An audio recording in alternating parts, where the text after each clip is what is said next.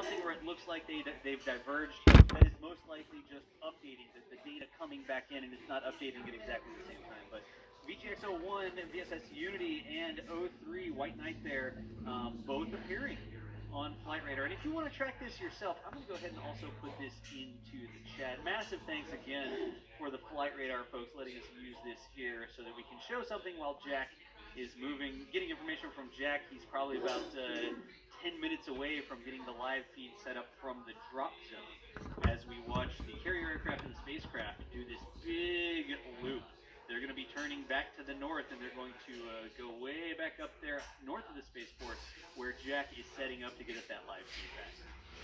And then, when hundreds of thousands of us get to play the game, where we help Jack find planes in the sky. Everybody, it's so hard to see in the camera viewfinders out there. We don't know exactly where it is. AR location win for exact positioning in real time, but you'll help us look. Jack is going to point the camera to the sky. Sometimes we'll get lucky. We'll get a nice long contrail pointing right to the carrier aircraft, and that lets us acquire it, but you never know out there in the desert exactly the environment we're going to have today when it's time to look towards the sky just before the drop. And I think it's worth noting, I'm looking at the info here, and it looks like they're at about 38,000 feet right now. So they're already on the way. Yeah. Is that right? The calibrated altitude?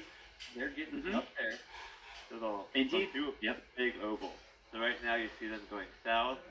They're going to loop around a lot further north than they previously flew, at least a bit further north.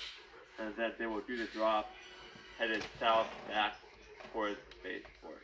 So kind of will be in a direct line to the spaceport once they do the drop.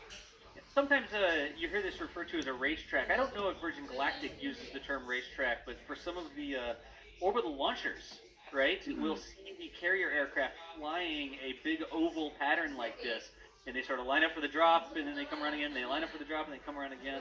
So I don't know that Virgin Galactic calls this the racetrack, but sometimes you'll hear the term the racetrack. They're flying the racetrack here.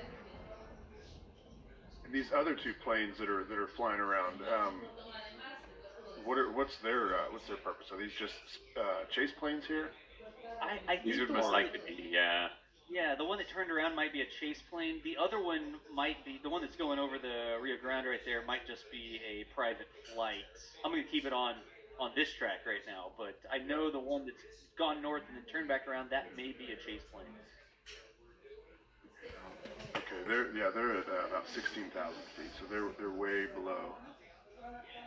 Aircraft type PC-12, what is that? Yeah, not sure. Not sure, yeah. PC-12 aircraft. Looks like